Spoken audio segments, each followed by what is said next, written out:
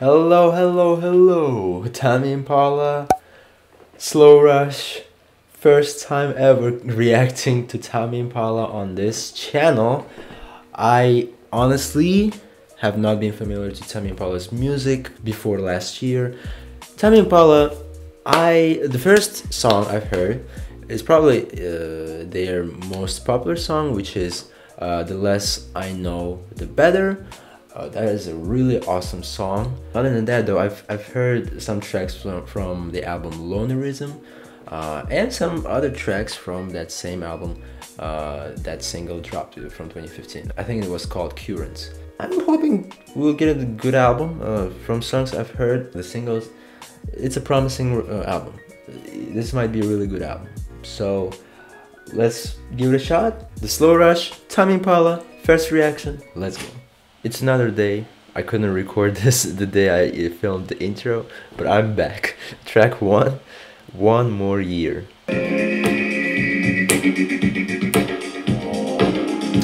Very intriguing intro. We should be getting a good track.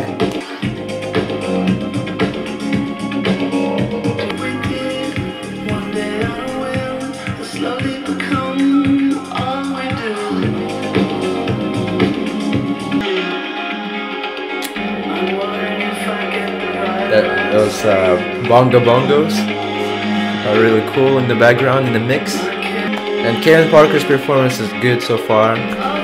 Really nice, compelling track. Really enjoyed this song. Amazing performance and really great way to open this album. I'm hoping, like now, there's a feeling that we're getting something special. Honestly, I really loved what we're happening on the mix. It sounded so crisp and nice and melodic, and I love the electronic vibe they went for. It is so Tame Impala, but again, as I'm saying, like I'm not really familiar with many songs of Tame Impala, so it's nice for me. It still sounds fresh and something new to me, their style, because it's not explored by me yet that much. Anyway, track 2, Instant Destiny.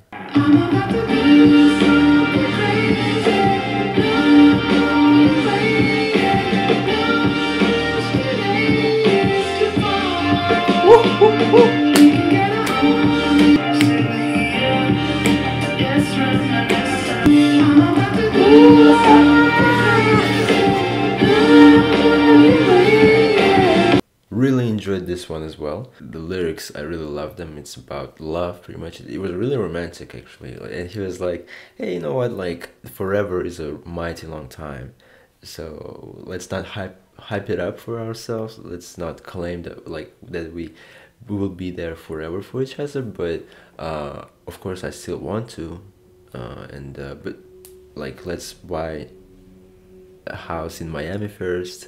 Let's settle, like let's get married, and then sort of you know, let's see how it goes from there. Really nice and romantic. Yeah, I enjoyed it, and aesthetically the music is just so pleasing. It's really amazing. Kevin Parker is doing his job so far. Track 3, Borderline. I've heard this before.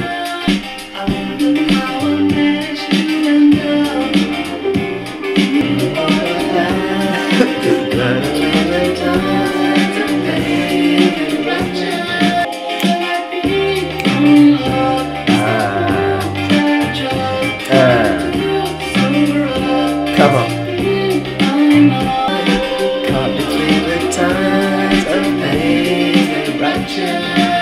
Such a strong song, such a lovely song. This song is amazing. And like, and Tame Impala 343 so far, it's really good. It's like if it will keep going like this and there will be no weak songs, we might be getting like one of the strongest albums of the year. I'm feeling like 9 out of 10 so far right now on this song. It's really good. Track 4, another single, Posthumous Forgiveness.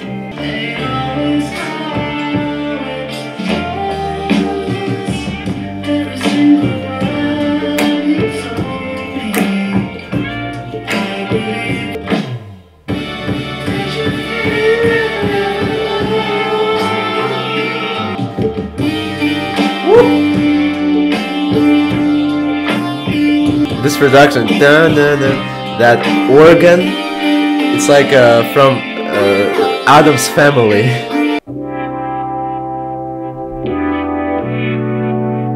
Huh. I actually didn't know there's a switch. I haven't heard this single that much.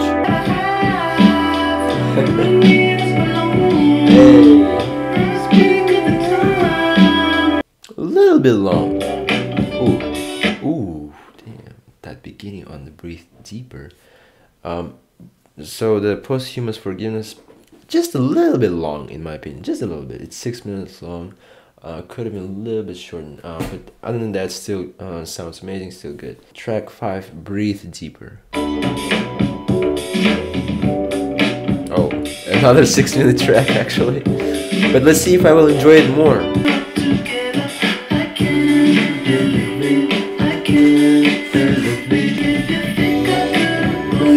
Damn, bro.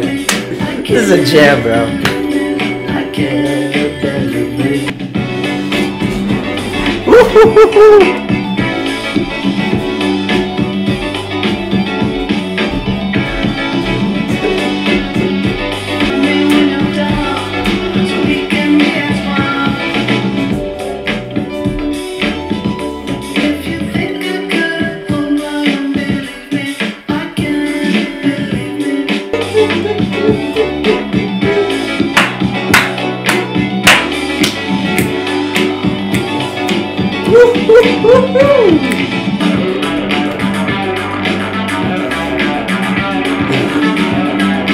Is this inspired by Daft Punk's music? I mean, of course I'm here for it. Enjoyed every second of it. Fantastic song. Fantastic. Oh my god. It's so amusing. This album is so amazing, bro. Sonically fantastic. And lyrically. Lyrically just, man, it's so blissful and enjoyable to hear what Kevin Parker is saying. He's talking about. It's so nice. It's like having a good time, having a nice life, pretty much. Track 6, Tomorrow's Dust.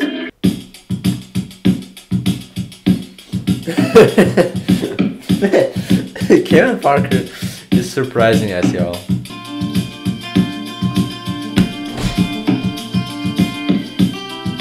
That guitar is everything. It's everything.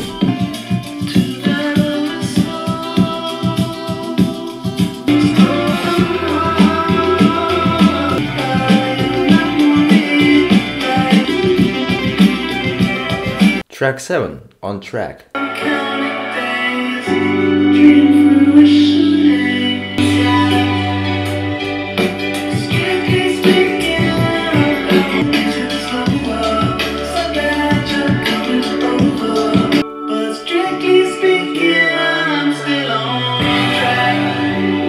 Really good track, On Track, track 7. Lyrically, I really enjoyed it as well. When there was a line, I'm just paraphrasing.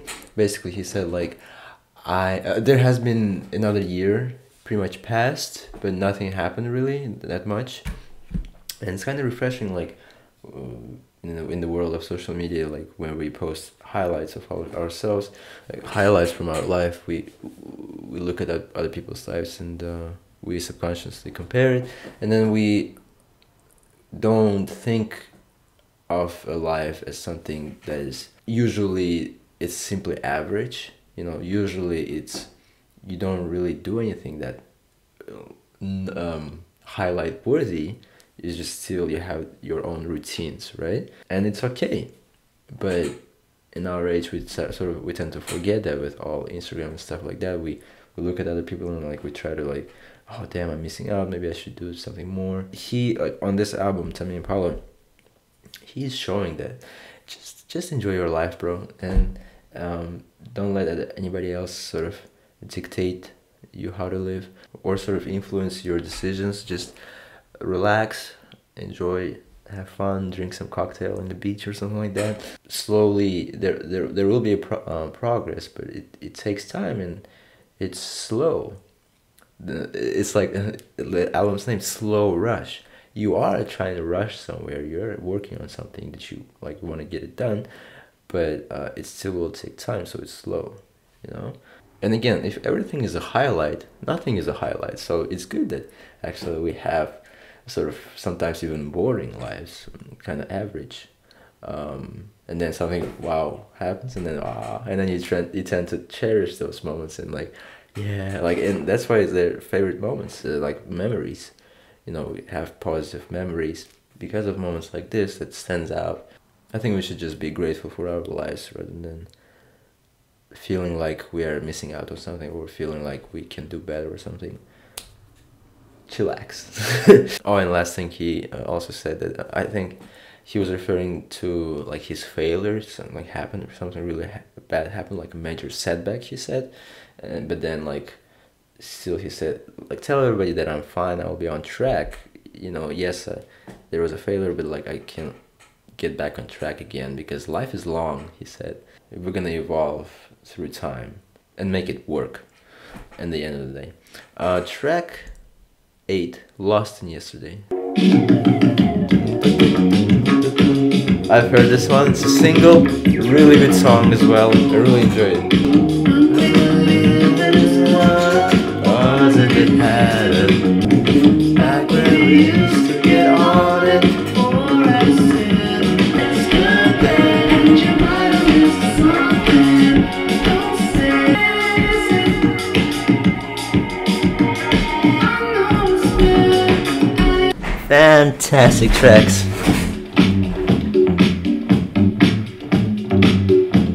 Track 9, Is It True? Fantastic beat already. Track 8, Lost in Yesterday, might be like one of my favorite tracks of the year so far, actually. It's really fantastic. Is It True? Track 9. Or this might be the one.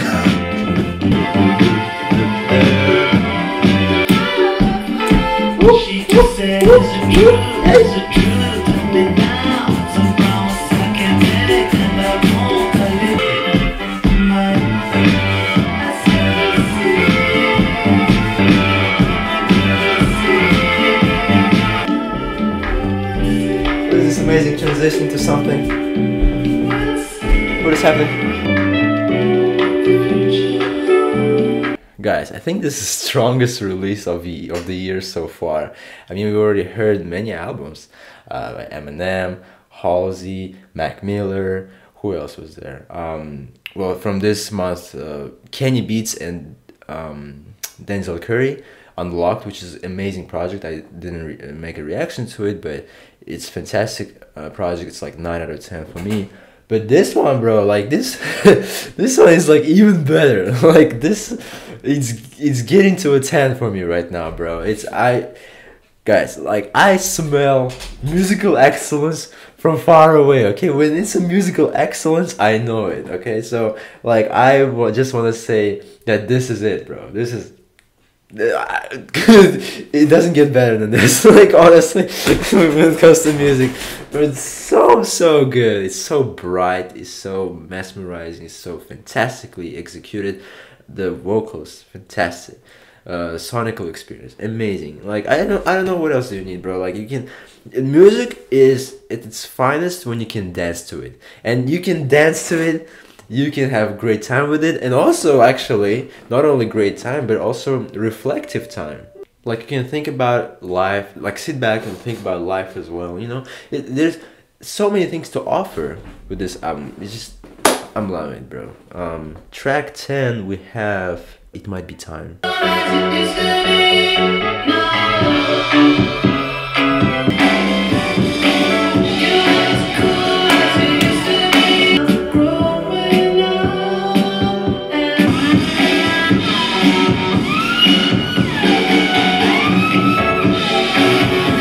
Okay, I didn't enjoy this track as much as other tracks, to be honest with you, but not a bad track though. We'll see what last 2 tracks will give us. Track 11, Glimmer.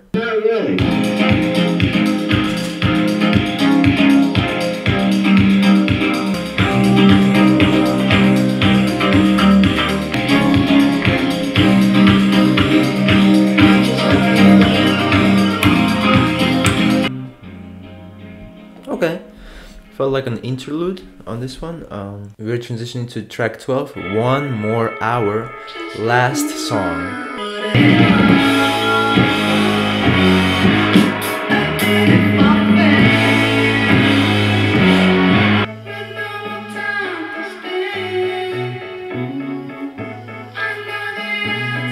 Okay, One More Hour. It's a track where I understand where he was going for lyrically, and it makes sense to end the album that way. However, it's just sonically, when it comes to like just straight, I want to listen to music, what can I listen to? I'm not gonna be pulling up exactly this song. Oh yes, I'm gonna listen to this for 7 minutes.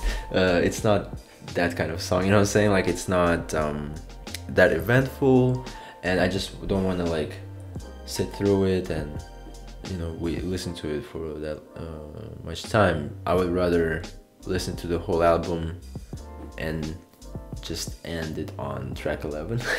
I guess, although track 11 is the type of track where I enjoy it sonically, but lyrically like nothing happens there.